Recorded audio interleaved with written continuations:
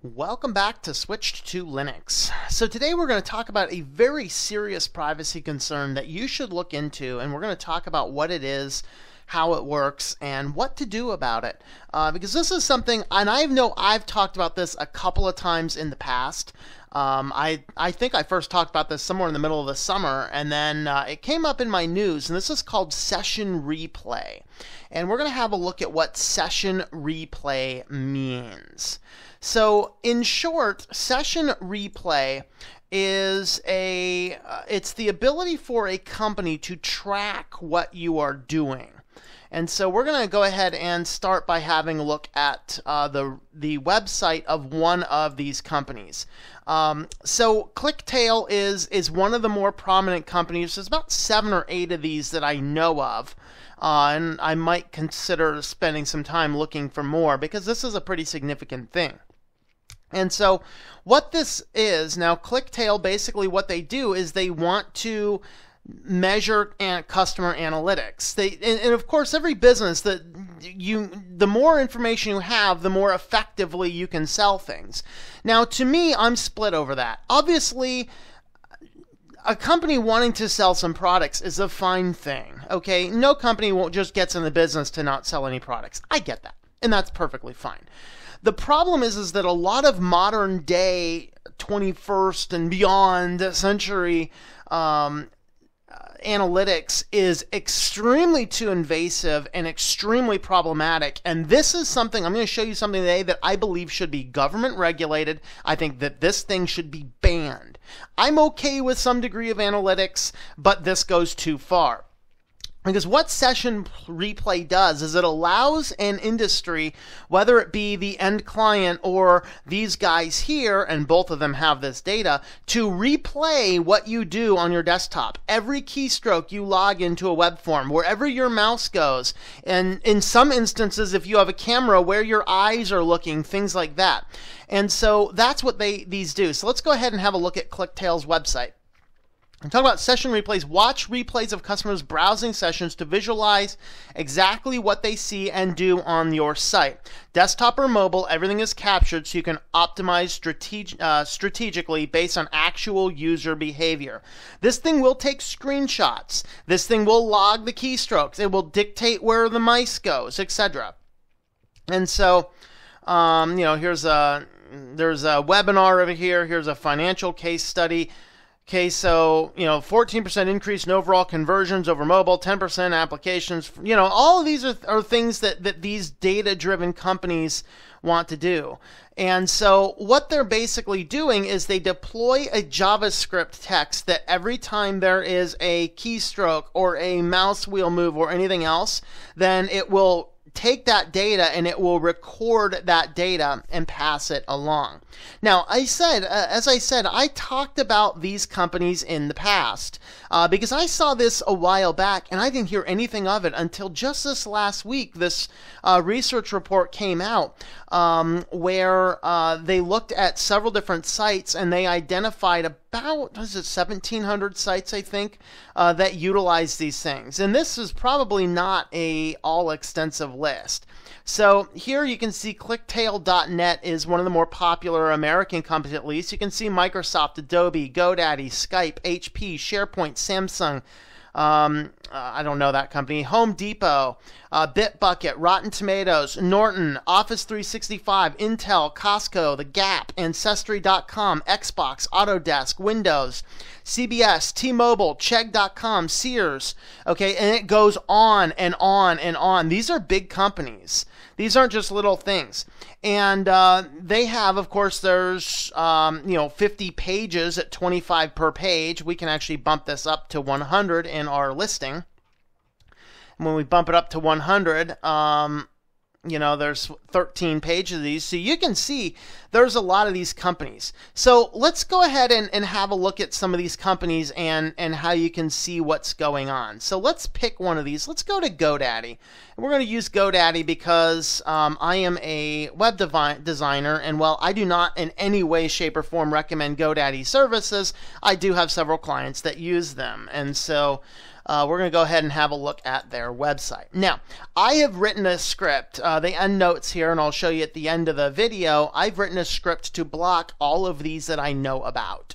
And there's probably more out there, and I'd be interested in anybody that knows them and how to do this or can follow along this video and figure it out. I'm very interested in maybe maintaining that and getting that larger. And so what we're going to do, though, is we're going to go over to GoDaddy. Now, and I said that to say that I have a script that blocks all these, but I disabled the ClickTail part. So all of the other ones won't work on my system. ClickTail will. Okay, so here I'm loading this up in Firefox Quantum. I'm going to push the F12 key, which brings up Developer Tools. Okay, so on Developer Tools, we have a variety of things. The thing that's interesting for us that's important is Network. Okay, Network will show in real time what is going on a website. I'm going to refresh the page, and you can see how many of those instances are loading. So these are all the different internet requests that this page is taking. Now, one of the things that I have found is that if a company is deploying one of these scripts, they're probably deploying multiple. And I don't know if that's going to be the case here. There might be something, if I see some here, let's see, Google Analytics. These here are ad service things that are being blocked in my host file already. So the ones that show up with an X are not loading. So you'll see they have 0 data. So we're actually going to do a search now for ClickTail. So these are all of the things going on ClickTail that are being called. So it's caching several CSS elements or several web design elements. So you can see it's not all just clicktail.net. You can see that you have conductor.clicktail.net, cdnssl.clicktail.net, ing-district.clicktail.net. I'm not sure why this one's getting us there, but so what we're going to do now is if I come up to this, you'll see that when I clicked on that, you'll see that another one popped up. I'm going to go ahead and type a domain name in.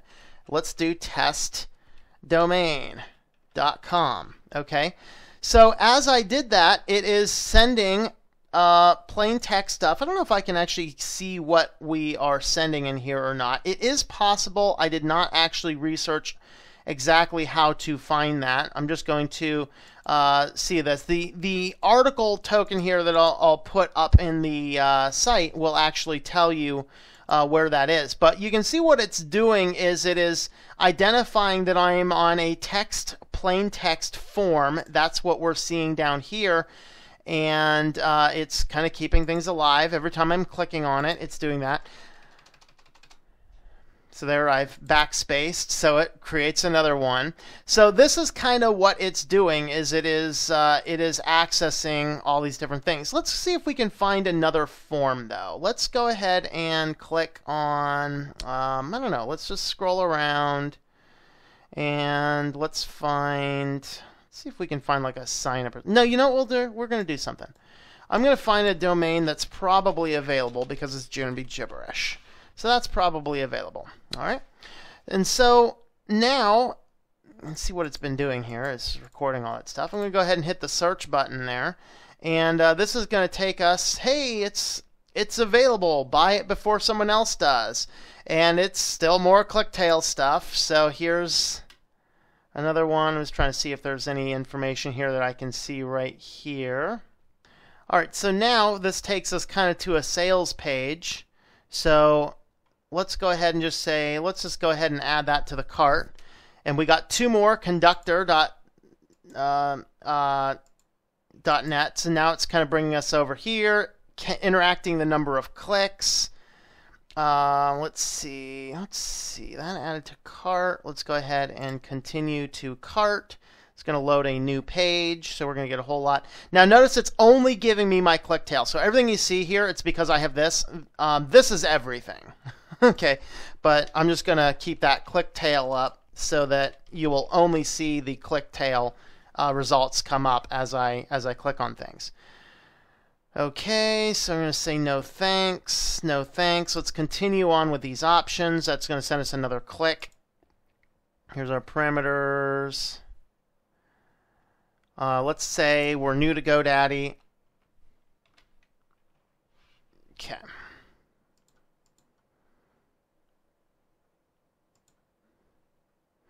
Message ID is 3. Let's see if anything else shows up. Now, here's the important thing about on this page. Watch as I'm clicking things, it goes into a new one, so it now knows that I changed my form.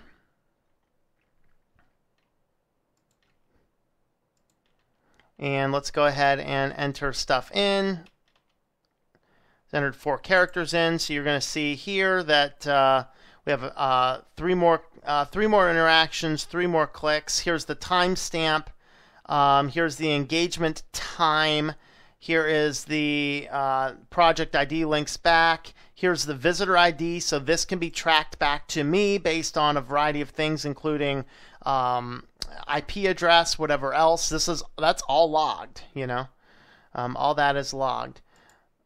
And so let's see, just click down here. We'll get another one down here in just a second as it's downloading more information. So every single time I'm doing this, what it's doing is it's making an HTTP request and it's sending this data back up into the cloud. Notice that, I mean, the previous pages I clicked on things, I have not clicked on anything yet. And this is simply by coming to this page, because it has a form, it knows what I'm entering. It's sending that data back. And actually, the original article goes into more detail, showing you exactly what is being grabbed and how they did it. So I'm not going into all of that detail here. But this is all that's going on. Is it's monitoring, it's double checking what you're doing, it's resending data. And every single time I'm doing something, it is making the logs. Let's go ahead and go back to their original article now. So here is, let's see. So here is a description of what's going on. So here is on Bonobus here, and as you click on these, so you can see here what it's actually sending out. So what they're doing here is it looks like they're using Chrome based on the look here, and they are in the, okay, so they're looking at the full story. .com one here, and it is literally recording the name that as he types it, and it's recording here the card number as they type it. So this is a very serious thing, because we have not submitted any forms yet. So suppose I'm like, I decide not to go with this anymore, and I close it down. They still have a record of everything I've interacted with on this particular site. That is the scary part. Okay, and I can't see quite as clearly here what the data is, but they have that data. They know what I'm entering. They know how I'm entering it. They know the form I'm on. They know the form element ID I'm on. Let's just go ahead and come back to our inspector here and have a look at this form ID here. Okay, so this is the input name. Okay, there's the data names. Let's go back to our network and see if there's anything there. Okay.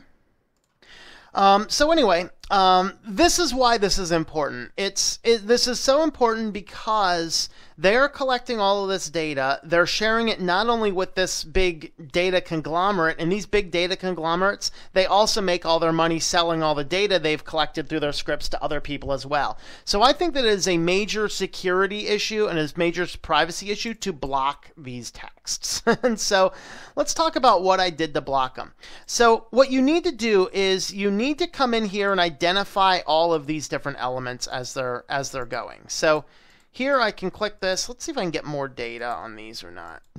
Looks like I can't. I'm used to using another networking tool which has slightly different function. But you can see that what I'm getting here, is it's calling the various different domains here. So conductor.clicktail. .net is this one, cdn ssl.clicktail.net. So what you do is you want to block this in your host files. And so here's what we're going to do. We're going to go up to DuckDuckGo, And I'm actually using DuckDuckGo right now because Startpage seems to be having a lot of problems. I've sent them a message about it and I've not heard anything back. Let me know if you're having problems with Startpage. It's just excessively slow. DuckDuckGo seems to be working fine, and their new style sheet's not too bad, actually. I can actually get to read this now. So what we're going to do is we're going to look at the host file. This is what you need to adjust on a computer level, and if you're good on your router, then you might want to go over to your router and block these on the router level if you're capable of doing that. I hate How To Geek, but I know that they have all three all three major operating systems on this.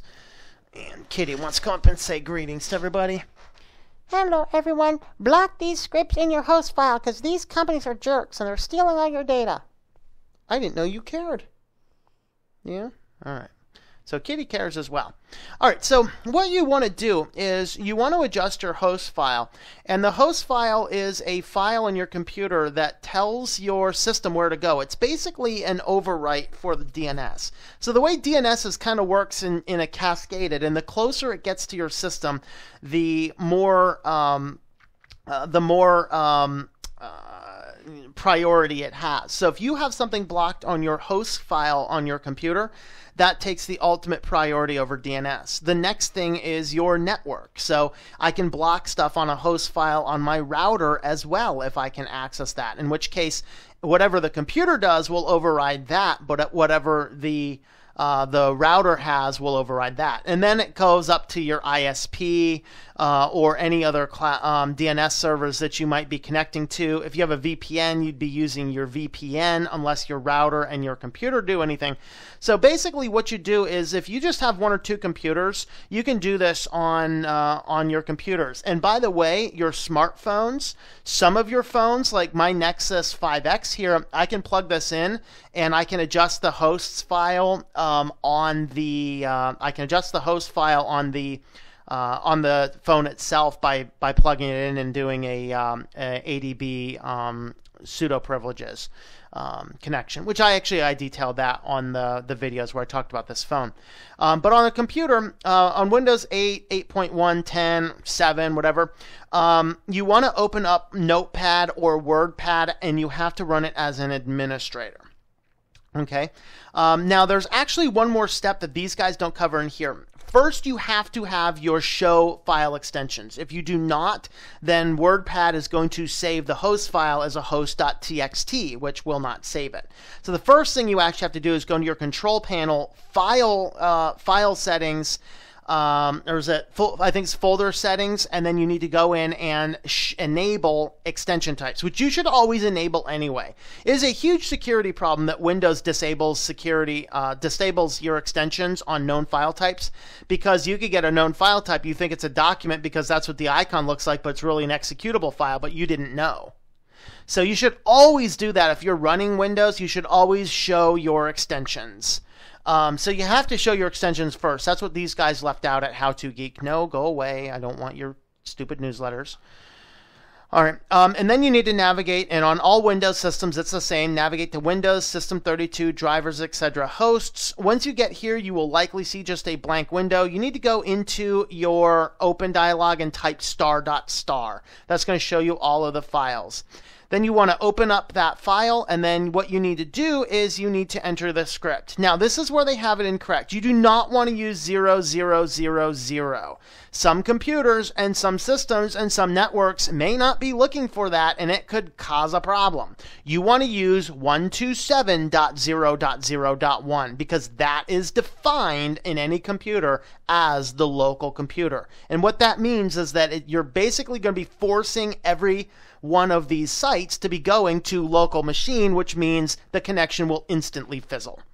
And it'll basically speed up your system, and it will cause, basically speeds up your system and allows your system to run a lot better. So then you want to type in 127.0.0.1, put in a space or a tab, and then whatever URL you are trying to edit. Okay. As you are doing that, then you want to finally save the file, and then when you go to that particular URL, it fizzles. Okay. So they're doing it there. Now, Linux and Mac, it is the same either way. What you want to do is just open up your terminal. Both Linux and Mac have the terminal. You want to do sudo and then choose your editor. They're using Vim here. I prefer Nano. Just do sudo nano or sudo vim and go to etc. or etc. however they say that, etc/hosts. That's going to pull up your hosts file, and then what you're going to want to do is you're going to want to enter all of the things that you want to block. And you can do that on Mac or you can do that on Linux. It works the same way. So I'd encourage you to insert these scripts. Now, to find these, the challenge is you can't just do clicktail.net because the host file, it has to be the exact domain, which means that every one of the domains, you also want to enter the www and the non-www version. So if there's 5 different URLs, you are going to have 10 entries on your system.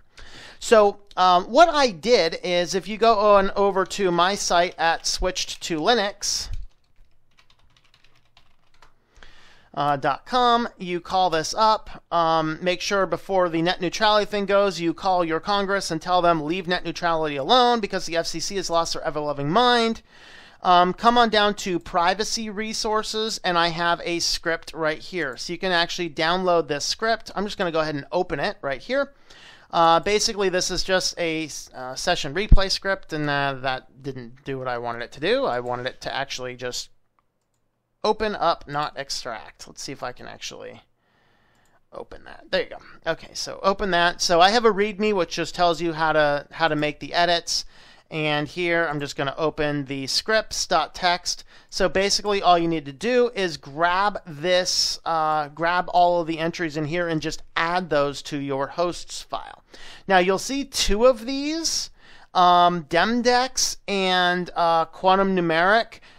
Every one of these are actually using a custom app build, and that's a pain in the butt, which means that you would literally have to block every single site. So you can shortcut that by blocking this IP address and this IP address in your firewall settings. So if you block those IP addresses, you'll still cause the fizzle. But this way here, this will work for everywhere else. So you can see I have the www and the non-www for everything. You'll see here for Clicktail, there's numerous of them, clicktail.net, conductor.clicktail.net, ING district, CDN, SSL, CDN. So those were all ones that I've identified. So what I did is I went through these sites and I looked at least 5 sites that contained all of these. So hopefully I have them all. It's possible I don't. If you find more that are not there, let me know and I'd be glad to update the script. I want to keep this updated. And basically this script here is going to block all of these session replay scripts that I know of. So you can go ahead and over to switchtolinux.com /privacy-resources. You can download that file and deploy that to your host file, and then that should get rid of these scripts. So I've actually pulled up my host file, and I'll go ahead and show you that. Let me just actually, this is not a development computer, so I shouldn't have any challenges in there with showing you that. Okay, so here is my terminal, and I'm doing sudo nano etc hosts. It's going to ask me for my password. And then here, this is the local host defined. These here are actually just test scripts for doing some local stuff. Of course, these are the Bitcoin miners. If you want to block the Bitcoin miners, coinhive.com, www.coinhive.com, oftmine.com, www.oftmine.com. So if you enter those, then you'll see here that I have all that script deployed. Now what I did here is I just for the purpose of this video is I came in here and I commented these out. So any line with a hashtag in front of it's going to be commented out. So I went ahead and did that. So we're going to keep that. And so Just go ahead and make this a little bit smaller so you can see that a little bit better. It was pushing too far across the edge there. All right, so there's what I have there. Now, the other thing I have is if you go to this file here, this one might be out of date by now. Some people said it was out of date, but this guy here is actually a script that blocked every bad script known to man. Now, just a warning, if you're doing this on Linux, pasting this in through the terminal takes a long time. So if you're pasting this in, go ahead, paste it in and let it sit for a while. It's going to take a bit. I found it's faster if you actually, here on Linux Mint, where I can open my system files as root. It's just a lot faster to do it through the GUI. But, that's up to you. So I did make changes to that by reblocking all of those session replay scripts, and I want to keep all those blocked. So I'm going to hold Control, hit X, Y for yes, and hit Enter for the name. And then that is how we do that.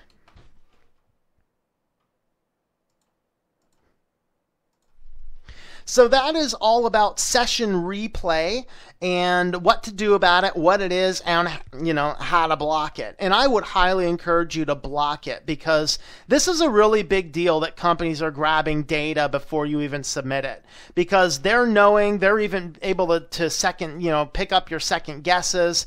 They're giving you a lot of they're collecting a lot of data. And imagine if these are deployed, and they are deployed on some of the health sites like WebMD. I'm not sure if WebMD exactly deploys these particular scripts, but that would be a scary thing if you're typing in stuff and not only WebMD but ClickTail and their related companies. I actually think they do have one. I just don't know for sure if they're a session replay script or just a customer analytics script. I know WebMD has customer analytics scripts. I just don't know if they do the session replay. So I went ahead and blocked those as well in my script. So it is very important to do this, and I think maybe this is something that we need to have a lot more awareness on, so spread this video around. Let people know that web forms, even if you don't hit the submit button, still know exactly where you are on the site, exactly what they submitted, and I just think that's way too much data collection, especially since most people have no idea that that's going on. But I encourage you to take a look at that. I'll have the links for the research articles and the affected websites down below. See if any of your favorite sites are on those. And of course, you can go and grab that script from switchtolinux.com as well. So thank you for watching. I hope that you enjoy switching to Linux. And if you would like to help support what we're doing, check out switchtolinux.com/support. While you're over there, you can learn about the current ways to support us. We have Amazon links if you buy anything on Amazon at all. I know it's a great Christmas shopping time. If you want to help support us through that shopping, you can buy with the Amazon link have down below. It doesn't cost you anything more. It's just Amazon's going to send me a little bit of a referral tip for sending you over there with my link. I also have a Patreon account, and I'm trying to revise my Patreon goals, and so I'm going to be looking into things to do for that. So if there are any other thoughts or comments or suggestions or any other sites that you know of that are doing this that we should add to that script, please feel free to leave that information below. So thank you for watching, and I hope that you enjoy switching to Linux.